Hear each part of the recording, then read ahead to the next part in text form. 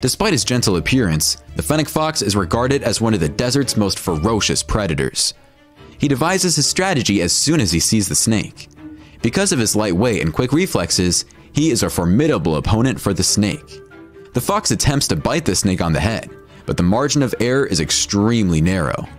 Any incorrect movement results in certain death. The snake tries desperately to keep up with the tiny fox, and directing his bite would turn the tide of the battle. But the fox is too fast for the snake, and the reptile is toast.